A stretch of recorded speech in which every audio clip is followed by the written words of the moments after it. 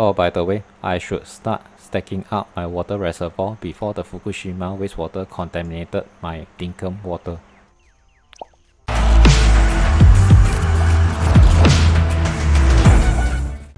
Hello guys, and welcome back to the channel. So today we are going to show you some of the 5 key features in the mods that I've been using to improve my overall quality and experience gameplay in Dinkum. So the first mod that I am going to talk about is called bulk crafting.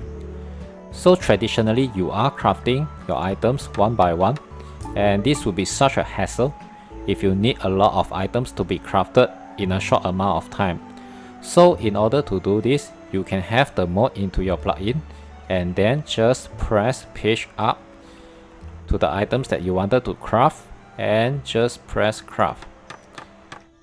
So you will notice that the items have increased to the amount that you are desired, and the ingredients used up will be the same as the amount that has been multiplied from the base values. So this helps you to save a lot of time and also craft to the item amount that you are desired. The second mode is called Dungeons and Diagrams. So in this mode, you can visualize the rooms for the treasures or the ores in the underground deep mine, visualized in the map. So as you can see over here, there will be a grayed out box which shows under your map when you are near or have reached to the area, that allows you to go to the area quickly and to find the treasures or the ores within the room. So other than that, we also can visualize the indicators that will shows you either the items and also the statues that is located in these dungeons. So once you have reached to the locations from the area indicated, then you will be able to find the items quickly. Besides that, it also allows you to find items like ruby and also other statues quickly in the normal deep mine as well. So as you can see, we have reached the place where the ruby is located, just 5 meters away from us over here, and you can just quickly pick the item up and voila.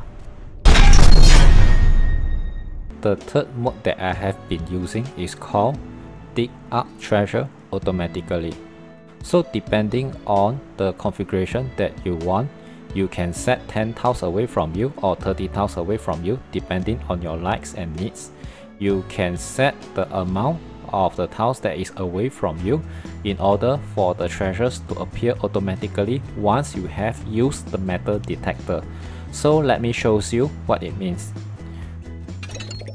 Okay, so you can see that all the stuff, the treasures, has shown onto the ground level once I have used the metal detector. So any items that has treasures buried within the tiles within 30 tiles away from me will be shown up immediately. So you can even use the configure files to set up to use the shovels and to dig up the treasures manually if you like.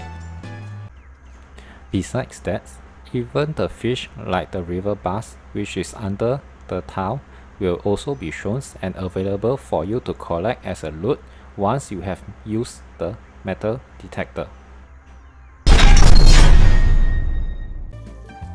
So the next mode that I am going to talk about is called Gatekeeper.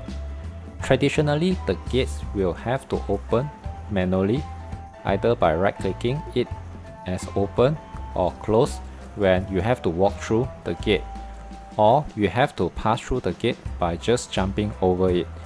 So in order for the gate to open automatically when you just walk through them, you can use the gatekeeper and just walk through it just like that, and the gate will just open for you and close as you just pass through and left behind the gate.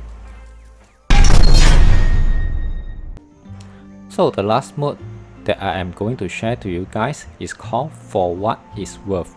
In this mode, if your cursor move around to each item, you will visualize the item's worth when you sell to NPC. The value shown here is only the base value. It is not in consideration of additional bonus like the commerce license and also NPC like Jimmy that gives you additional sell value bonuses.